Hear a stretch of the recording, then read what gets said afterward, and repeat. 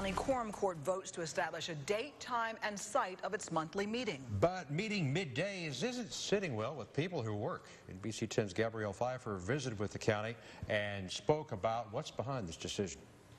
They have been holding their meeting at 2:30 midday for nearly 40 years. 1979, 1980, I was the Ashley County judge. Quorum Court set the time, and we met.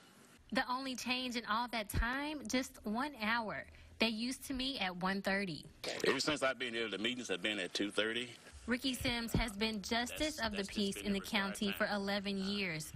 Quorum Court meetings are open to the public, but many residents tell us they want to attend the meeting but can't. There are a lot of people in the community and in the county that would love to attend the meetings too, that work during the daytime, and they're not able to attend the meeting, you know, because of their work requirements.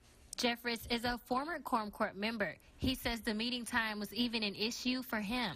And it was always difficult for me to be able to make the meetings and attend without having to take off from work. 5 counties, including Calhoun, Columbia, Ouachita, Bradley, and Drew counties, all meet after 5. 3 counties, including Union, Ashley, and Chico, meet during the morning or midday.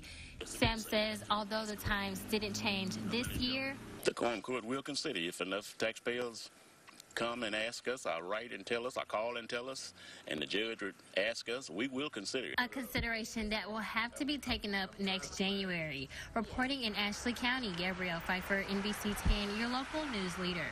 Judge Jim Hudson says they're considering doing a live broadcast of the meetings as a happy medium.